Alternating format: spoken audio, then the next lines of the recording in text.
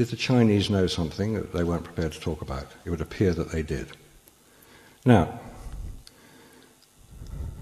in America, we have an equally impressive character as head of the American space program, Wernher von Braun. We know him as an SS officer, using concentration camp labour to build the V-2 rockets that fell on London, back part of the war, part of the Second War. He decided, when he could see which way it was going, to get out, handed himself over to the Americans, landed up in Fort Bliss in Texas with about 100 other German rocket technicians. And that was the nucleus of the whole moon program. This here you may be familiar with if you've seen the film 2001. This is what Wernher von Braun designed in 1952. Now, he was quite famous in America. He was promoting the space program. He promoted it basically from the early 1950s, that America should go into space. His overriding ambition was to land on the moon. That was what he intended to do. Now, at some point, after Kennedy made the announcement, and the landing on the moon, which was 40 years ago in 3 weeks' time, 1969, at some point a decision was made that landing a man on the moon was quite easy. The problem was getting him back alive.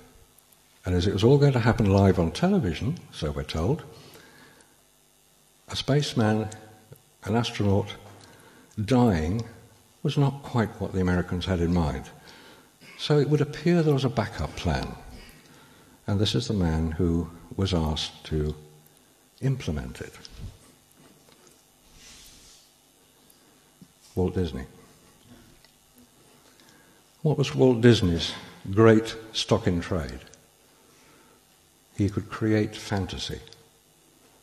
He was brilliant as an animator, as a filmmaker, and politically, he and von Braun got on rather well.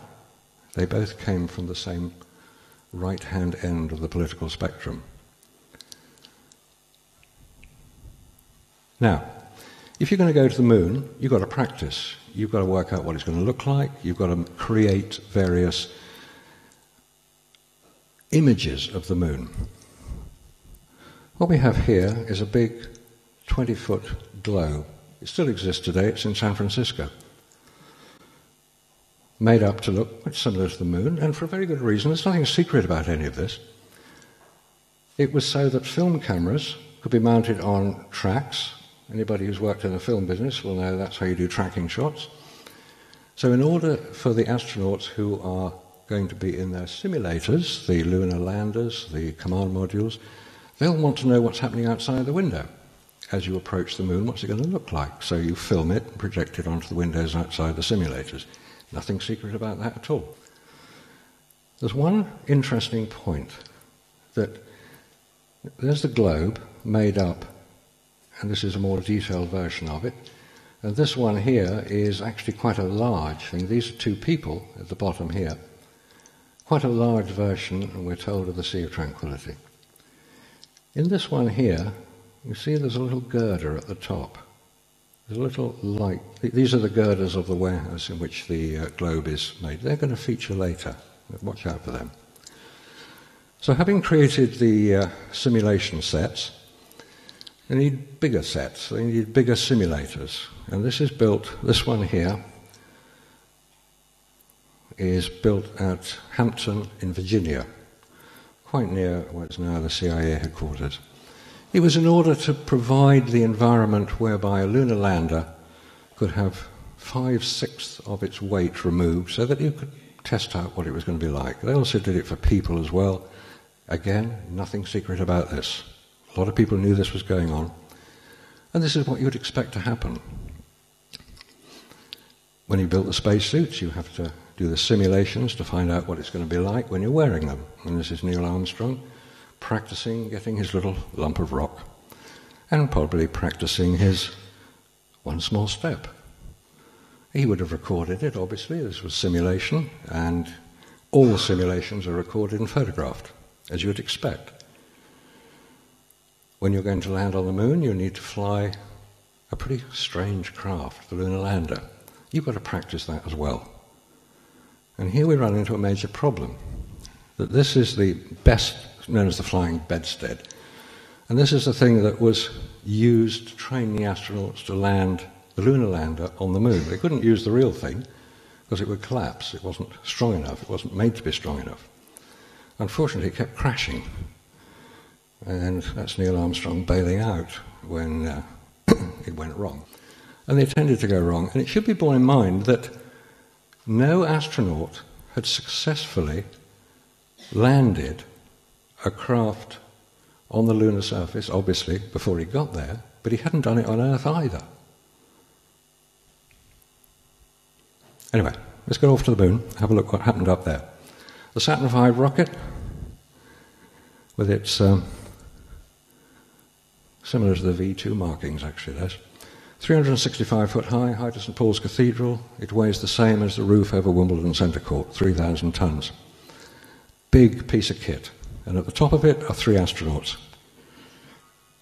Right up there. This is Apollo 11, so Aldrin, Armstrong and Collins will be on the top. The rocket leaves the ground, clears the tower, and between that happening and splashdown, well, it's 8, 10, 12 days later, there's only one source of information that we have access to.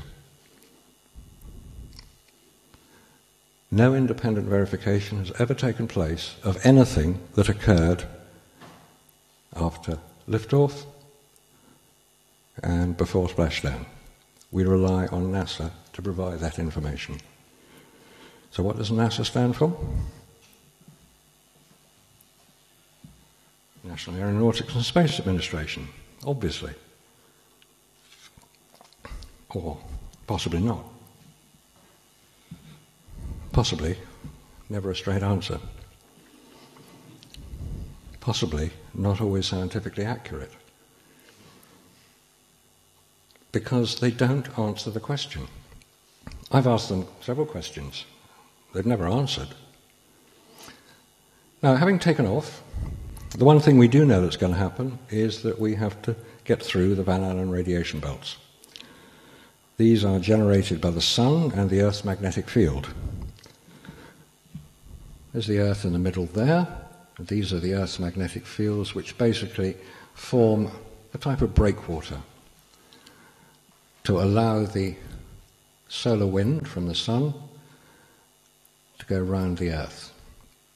But in doing so, it traps highly radioactive particles, electrons, neutrons, protons, all sorts of weird and wonderful stuff, which doesn't do humans much good. It doesn't extend out as far as the Moon. The Moon is totally unprotected. The Earth is protected. And these were discovered in 1958 by Professor James Van Allen, who put a Geiger counter at the top of Explorer 1, sent it up on one of the first rockets, and the thing stopped working. It just didn't function. And they realized it had become overloaded.